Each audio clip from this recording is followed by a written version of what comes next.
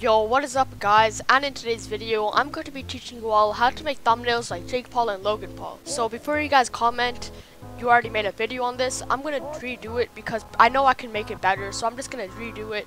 So basically, the first step is once you're on Photoshop, you're going to go to the file, you're going to click new, and you're going to put the width as 1280, height as 720, you guys know this stuff, but once you copy all this down, you're going to click OK. So now once you're here, basically you're going to put in your thumbnail image that is unedited obviously. So for this case, I'm just going to use a picture of Jake.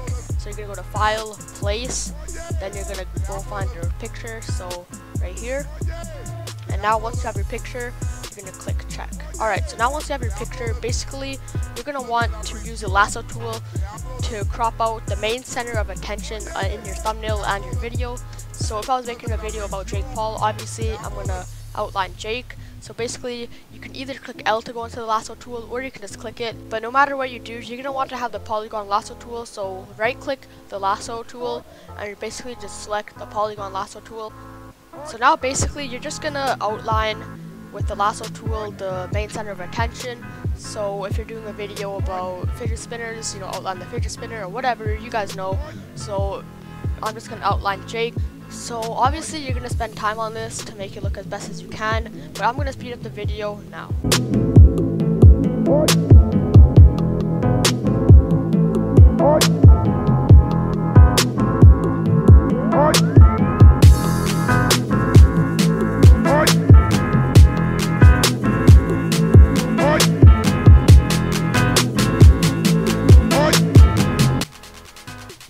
Okay, so now once you're done outlining the person or whatever, you're just going to hold Control and tap J. So now once you've done that, you can basically move it around like this. So now once you're finished, basically you're going to right click the layer of the cropped image that you just made. So not the background like this, but you will have a separate layer with the image on it. So you're going to right click it, you're going to go to blending options. So now basically you're just going to put a stroke on it, so like that. So you can either have it as black, but what I like to use is white. So if you just go to white, it'll obviously be white. And now you're basically just going to put the size bigger to make it stand out more. So I feel like that should be good. So now once you've done the stroke, basically now you're going to put on an outer glow to make it stand out even more. So just go into outer glow, make it white, and put the spread up a little and the size up until you have something that looks like this. So now once you're done that, you're just going to click OK. So now the next step is to have the color background. So basically now what you're going to want to do the same thing. You're going to right click it, go to blending options until you're here. So now basically you could do a couple of things. You could either have a gradient background or a colored background. So I'm just going to be showing both of you guys. So the color background will look something like this. So if you go to color background or color overlay, it'll look like this. But now you're just going to slide the opacity down to around 50% like this. And now you can change the color to whatever you want.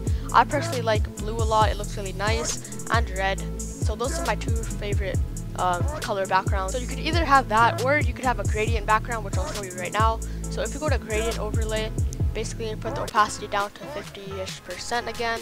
So now you can select all of these. So you can have rainbow, you know, you can have this, all of these, or you can make your own. So what I mean by that is, if you go to one of them, like the pattern that you like, so if I want to have something with two colors like this, you can basically go to it and change the color. So if at the bottom here, you guys can see the color, you're basically going to tap on it, you're going to go to the color, and you can switch it. So I'm just going to keep this red, and I'm going to switch the green to blue. So if you switch it to that, as you guys can see, it'll now look something like this. Alright, so now that's basically it, guys. Obviously if you want to add text, you can do that. And also a really cool thing you can do with your text is basically right click it, go to warp text, and you can do a bunch of these things which look pretty cool like this, and you could actually like customize it. So yeah, that's it, guys. If you enjoyed the video, please give it a thumbs up, and I will see you all in my next video. Peace.